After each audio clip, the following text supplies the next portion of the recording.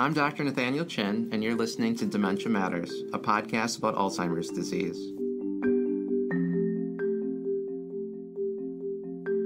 Dementia Matters is a production of the Wisconsin Alzheimer's Disease Research Center. Our goal is to educate listeners on the latest news in Alzheimer's disease research and caregiver strategies. Thanks for joining us. Welcome back to Dementia Matters. Today I'm joined by Dr. Sara Langer, a neurologist from Minnesota. At age 50, she noticed changes in her cognition, or thinking ability, and began struggling with work. Knowing her family's history of dementia, with the condition affecting her great-grandmother, father, and 2 sisters, Dr. Langer started on her journey to learn what was causing these changes. She met with many experts in the field, but none would diagnose her with dementia, instead stating her changes were symptoms of other health-related issues, migraines, medications, menopause, and more. She also turned to research, hoping to learn more about what was happening by becoming a research participant at her local Alzheimer's Disease Research Center, or ATRC, but was told that the center wasn't willing to disclose results to research participants. It wasn't until she pursued her own testing with a primary care provider and neurologist that she was eventually diagnosed with Lewy body dementia, or LBD. Having navigated the challenges of clinical care and research, Dr. Langer now hopes to break down silos between care and research by encouraging the field to expand diagnoses to more than criteria and to share results back to research participants. Thank you for joining us today, Dr. Langer. So happy to be here. Now, along with me is Dr. Sarah Walter, Program Administrator for the Alzheimer's Clinical Trials Consortium and the Alzheimer's Therapeutic Research Institute, known as ATRI, and the University of Southern California. She joins me as well to be the co-host of this series, and it's always a pleasure to have you on, Dr. Walter. Thanks, Nate. So I'm going to start with you, Dr. Sara Langer. You are a neurologist, and so an expert in the brain. But more than that, you are an expert because you are living with the changes that happen when the brain doesn't work as it should. If you could take this time and share with us how you came to this diagnosis of Lewy body disease as the patient. Well, Nate, as you stated, I have a family history of a non-Alzheimer's dementia affecting probably 4 consecutive generations on my father's side of the family. My father was undiagnosed until his postmortem exam in 2008, around the time I was noticing significant difficulty with complex attention and visual spatial dysfunction at age 51. So I arranged for my first neuropsychological test. Although the testing disclosed subtle difficulties with attention and visual spatial tasks, the neuropsychologist attributed these findings to anxiety and inadequate sleep, possibly related to menopause. I quit my job for a year to see if my symptoms improved. They didn't. When I followed up for repeat neuropsychological testing 18 months later, the same findings were then attributed to my migraine medications and continued sleep problems. I was urged to return to work very part-time, which I was thrilled to do because I loved work. However, over the next 3 years, I had increasing cognitive difficulty. Despite assurances from my colleagues that they saw no decline in my work, I was convinced I was developing dementia with Lewy bodies, and I resigned at age 56. By the time I was 57 or 58, it was apparent to me that 2 of my 3 sisters were increasingly impaired by the same symptoms. I consulted a local neurologist, then 2 behavioral neurologists with expertise in dementia with Lewy bodies at leading academic medical centers. Both downplayed my description of my symptoms and subtle but clearly abnormal findings on neuropsychological, autonomic, FDG PET, CSF, and physical examination. The second behavioral neurologist told me he would know what my diagnosis was on autopsy. Although a very attentive movement disorders specialist in California, who I sought out, diagnosed me with dementia with Lewy bodies when I was 61, circumstances arose that I had to see a new neurologist a year later. Subsequently, I consulted 2 more academic movement disorders specialists who did not feel they could make a diagnosis of DLB and really didn't offer very much in the way of symptomatic management. So I returned 2 years ago to my hometown and asked a former colleague of mine to take on my care. She agreed with the diagnosis of DLB, and as an expert in sleep disorders, she really listened to my history of sleep difficulties and made the diagnosis of REM behavior disorder based on my description and classic findings on polysomnography. So it's been a long journey. And without my family history to guide me, without my own neurological background, I think it would have taken me even longer to arrive at this diagnosis. Well, Sarah, thank you for sharing that story. And I imagine that was not an easy thing to put together, considering you span over a decade in telling that story, but also it's very personal. And I imagine there are a lot of road bumps and barriers for you. When I hear you talk about this process, it's very clear that getting the diagnosis was not easy. And it took many specialists. It took a lot of your own time and energy within the context of having this training and degree in neurology. What stands out most to you in this clinical process? And in this part, you feel free to put on the hat of the clinician, the neurologist, or that of the patient.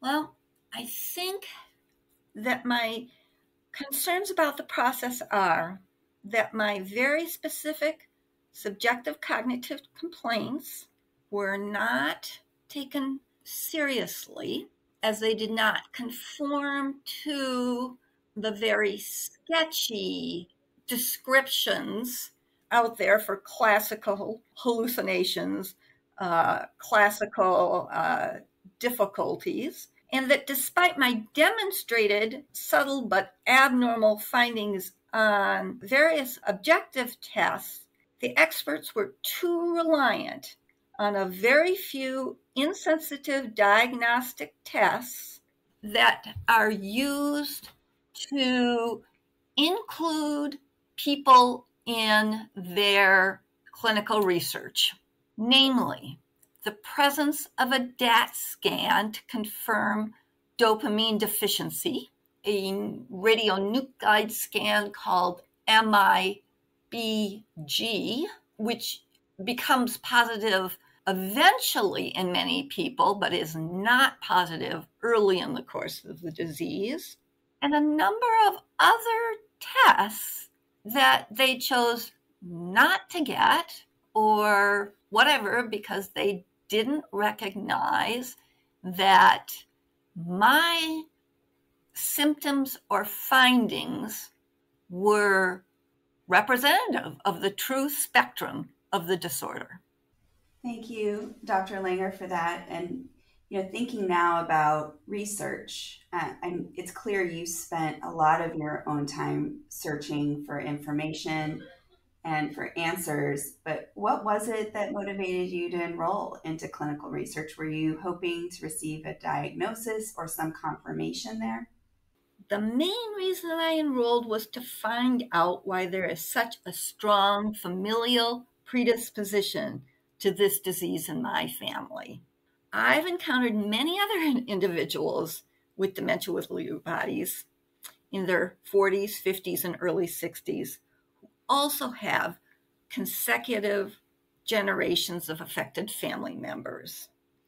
Many, like mine, do not develop overt dopamine deficiency until either evident by DAT scan or evident by the presence of cogwheel rigidity or the characteristic rest tremor. They can be otherwise very Parkinsonian, but without those findings, they are not characterized as being Parkinsonian by the clinician researchers, because again, those are the criteria for inclusion into their protocols. And so these people do not receive a diagnosis. So that was another motivation. And finally, I'd like to say that I was hoping to have some of the tests that are done for non-Alzheimer's related dementias that are only available through participation in research.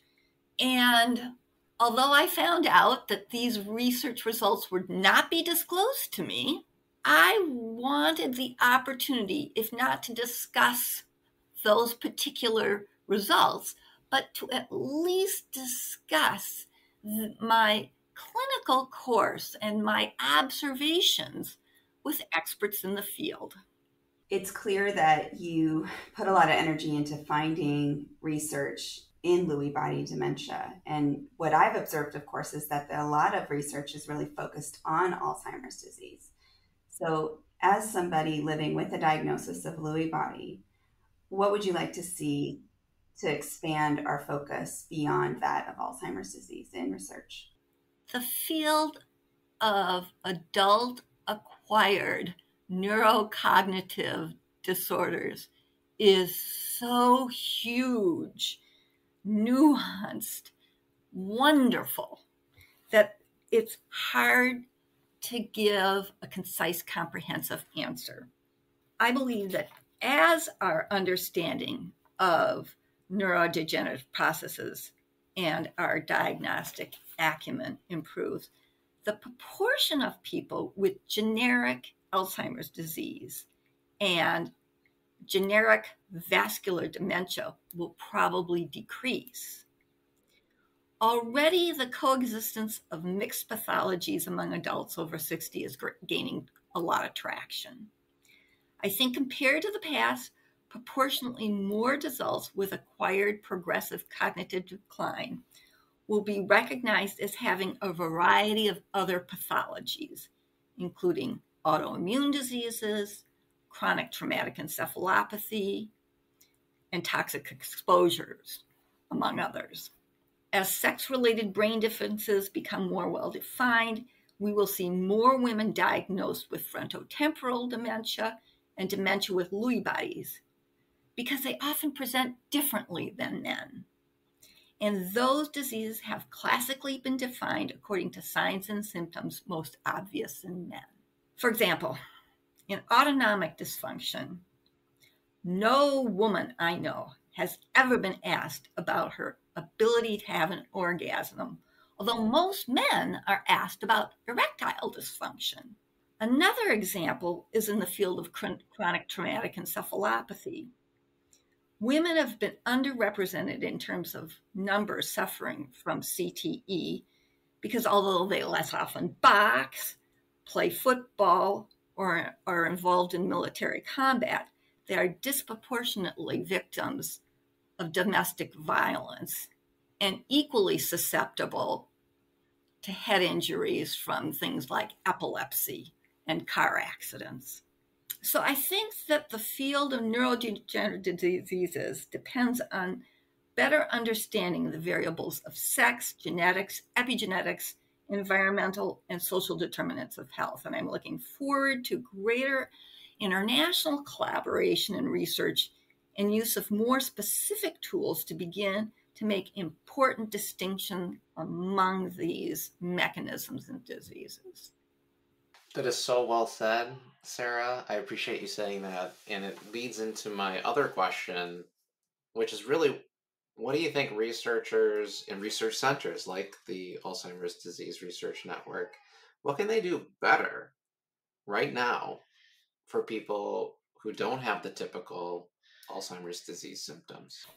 In order to better understand non-Alzheimer's diseases better, I think researchers need to spend more time in discussion with participants to learn their histories, which includes, of course, not just a focused list of questions, but their medical, family, social, and occupational histories in more detail. The really good diagnosticians do not simply check off boxes on a list. They think about the sensitivities and limitations, including potential biases, of the tests they administer. In discussing test results with participants, not only do the participants become more educated, but the researchers learn additional useful information. Our knowledge base grows as researchers discover trends not anticipated or quantitatively captured in their study designs. So, Sarah, if someone came to you with some thinking problems and a desire to learn more about research, what would you advise them about the process? My advice would be to look for programs that have effective people communicating the study process, its purpose, the timeline, its requirements, including time commitment, test risks, the opportunity to meet with clinicians, and discussion of results. Before deciding to commit, I'd make sure that I have my questions answered. And although not all research protocols will be able to share individual results, I want to make sure that the study coordinators were invested in educating the participants about some conclusions of their work even before publication. And so those are just some of the things that I would look for in participating in research. And despite my difficulties, different times with the process, I still believe that our understanding of the true nature of neurologic disease is going to come about as a result of this sharing of insights among researchers and participants. So, research is trending towards a more narrowed focus on dementia, studying it in its purest form. And what do you think the impact this is having on the field and what we're able to learn from those studies? I am fully aware of this forced dichotomy between having a limited number of variables in your study design. But I worry that certain intrinsic bias, certain assumptions made that are part of the study design actually may lead one away from truly meaningful results. Let me give you an example. So, in many studies of dementia with Lewy bodies, they use the mini mental status exam or MoCA exam as their test of cognitive function. Well, in fact, if you really want to look at dementia with Lewy bodies, you would be looking pretty much exclusively at complex attention, visual spatial function, and later on, executive dysfunction. Executive dysfunction is not a very early finding in Lewy bodies, but it is present by the time dementia is apparent. So there's assumptions or bias there that, of course, they're not going to show in a period of testing a medication for 9 or 12 months that there's been a change in their mini mental status exam or MoCA, because the data is lost using that tool. And so that is one very crude example, but I think the same can be said of inclusion and exclusion criteria that they make on individuals based on certain perceived test findings that may be insensitive or interpretations of their symptoms, which are, again, influenced by sex and socioeconomic factors. Sarah, I'd like to know how you felt being on the receiving end when a physician or clinician tells you about other suspected causes. So, in your course, in this process of learning, eventually learning that you had Lewy body disease, you were told, well, it could be stress, so you should retire, or not enough stimulation, so come back to work, your medications, the migraines, just the menopause in general. And I'm sure as a clinician, you have said some similar things to patients looking at different possibilities. But what was it like to be on that receiving end as you were going through this whole thing? Well, at its most basic level, it was very frustrating. And on the other hand, I recognized that I am among the luckiest people to have this condition because there was a certainty, despite whatever anybody else said. I knew that there was validity in my family history, having watched my grandmother and father go through this process intimately, knowing that my father's autopsy validated what was really classic neuropsychological findings.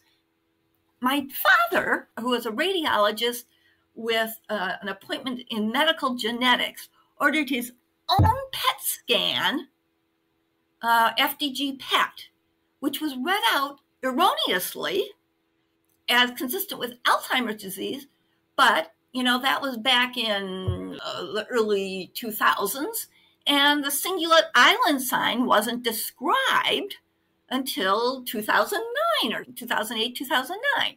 So, he knew he did not have Alzheimer's disease, and that's what he was told. He knew that there was some strange genetic predisposition in our family. He left a paper trail for me. And that's exactly what I am doing for my children, their cousins, and a multitude of other families in the same position. So, Sarah, I have a question about the difficulty in coming to a diagnosis when a person presents so early in the change. And so you are a perfect example of someone who clearly has the training, the expertise, the self-reflection, but also the family history that would make one more vigilant. But when you present it, as you said, your symptoms were mild, your cognitive testing results were mild, even the biomarkers, these fancy scans and lumbar puncture, spinal fluid analysis that was done, everything was sort of mild. In this field where people want definitive answers, how do you reconcile that the field just isn't there to be able to sort through all of these things, that there is uncertainty? How do we express that, or should we express that? But how did you go through that? Knowing what you know now, what would be different for you? So this is real life. It is not black and white. And therefore, the clinician and patient acknowledge that, you know what, this isn't textbook. But there are real concerns here. And even though you may not fulfill research criteria in order to be enrolled in a clinical research trial, which I'm fine with, right? That there are many things that we can do to make your life optimal. And whatever is optimal for you. So personalized medicine is critical here. And so it may not be the same prescription that you write for everybody with dementia with Lewy bodies or Alzheimer's disease or whatever it is. But it is addressing the nuances that are significant in that individual's life to allow them to live most prosperously. That's beautiful, Sarah. Well, I want to thank you Dr. Sara Langer, for being on this podcast. You've said so many thoughtful things here, and I know that our listeners are going to appreciate that. I know all of our participants will appreciate hearing your insights, and for you also sharing your story. And so thank you for doing that, and we certainly value your perspective and experience. Thank you so much for this opportunity. Thank you. Thank you for listening to Dementia Matters. Follow us on Apple Podcasts, Spotify, or wherever you listen, or tell your smart speaker to play the Dementia Matters podcast. Please rate us on your favorite podcast app. It helps other people find our show and lets us know how we're doing.